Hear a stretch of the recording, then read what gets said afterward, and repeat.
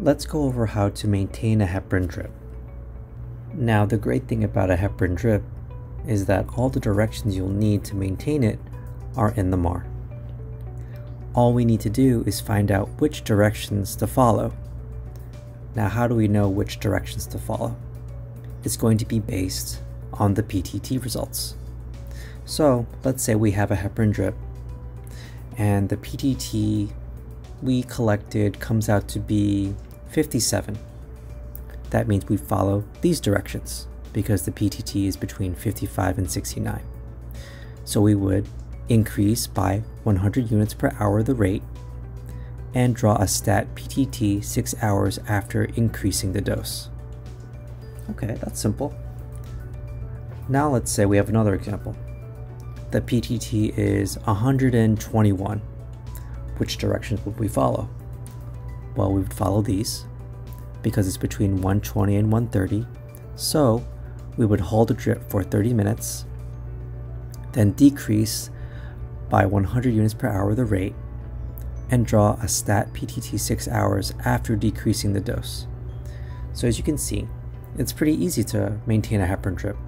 We just need to follow the directions based on the PTT.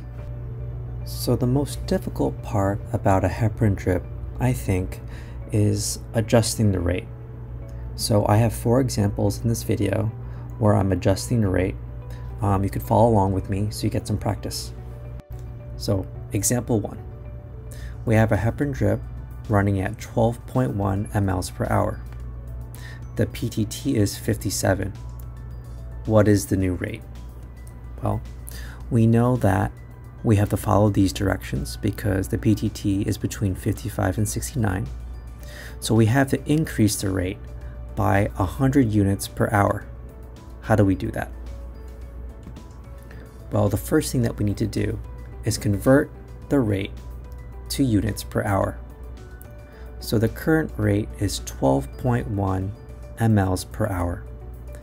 That converts to 1,210 units per hour. How did I get that? Well, the relationship between mLs per hour and units per hour is simply moving the decimal point 2 spaces to the right, and that will equal 1,210 units per hour. Now that we have the rate in units per hour, we can increase it by 100 units per hour, just like the directions said. So 1,210 units per hour plus 100 units per hour equals 1,310 units per hour. Now, we have to convert this rate back to mLs per hour.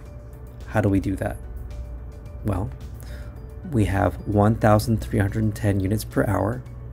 We're going to move the decimal point back 2 spaces, and that will equal 13.1 mLs per hour. And that's our new rate. See? Not too bad. Now, example 2. We have a heparin drip that's running at 13.1 mLs per hour. The PTT is 140. What is the new rate? Well, since the PTT is 140, we know we're going to follow one of these 3 directions because the PTT is greater than 130. Let's say we find out it's the first time the PTT is greater than 130, so we're going to follow these directions. So it says to hold the drip for 60 minutes, decrease by 150 units per hour, and then draw a stat PTT 6 hours after decreasing the dose. So to adjust the rate, we have to focus on this. Decrease by 150 units per hour. So let's calculate the new rate. So the first thing, of course, is we need to convert the rate to units per hour. So the current rate is 13.1 mLs per hour. That converts to 1,310 units per hour by simply moving the decimal point 2 spaces to the right. 1, 2. Now, again, the protocol states to hold a drip for 60 minutes, then decrease by 150 units per hour. So 1,310 minus 150 units per hour equals 1,160 units per hour. Now, to convert this into mLs per hour, we're going to take 1,160 units per hour, move the decimal point 2 spaces to the left, and that will equal 11.6 mLs per hour. And this is our new rate. Now, there's one thing I'd like to note in example 2. Remember, the protocol states to hold a drip for 60 minutes. When holding a heparin drip, make sure to disconnect the drip from the patient's IV access.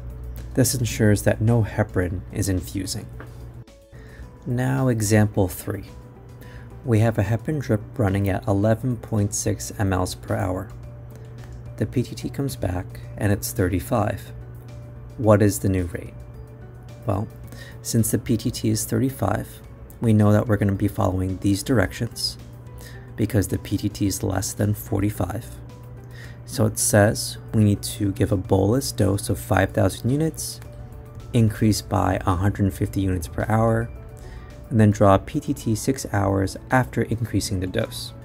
So to calculate the new rate, we have to focus primarily on this, increase by 150 units per hour. So let's calculate the new rate.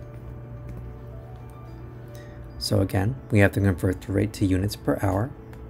The rate is 11.6 mLs per hour. We're going to move the decimal point 2 spaces to the right, and that makes it now 1,160 units per hour. Now the protocol states the bolus dose 5,000 units, then increase by 150 units per hour. So let's take 1,160 units per hour plus 150 units per hour, and that will equal 1,310 units per hour. Now, we need to convert this rate back to mLs per hour. So we're going to take 1,310 units per hour. We're going to move the decimal point 2 spots to the left, and that will equal 13.1 mLs per hour. And this is our new rate. Now there's something I'd like to note with example 3. Remember, it stated that we need to give a bolus of 5,000 units. How do we do that?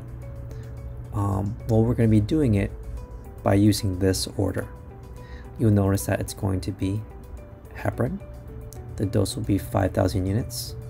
We're going to be giving this heparin via IV push, and it can be done every 6 hours PRN.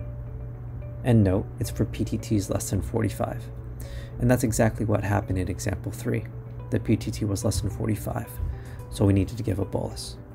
So this is how we give that bolus, through IV push. Now for our last example, we have a heparin drip that's running at 13.1 mLs per hour. We find out that the PTT is 100. What is the new rate? Well, since the PTT is 100, we're going to be following one of these two directions because it's between 70 and 110. Now, which one do I follow? Well, let's read the directions to find out. If the heparin drip was started less than 24 hours ago, we'd follow these directions. If the heparin drip was started more than 24 hours ago, then we'd follow these directions. So let's say, for this example, the heparin drip was started less than 24 hours ago. So we'd follow these directions. So we'd make no change, and we draw a stat PTT 6 hours after the last PTT was collected.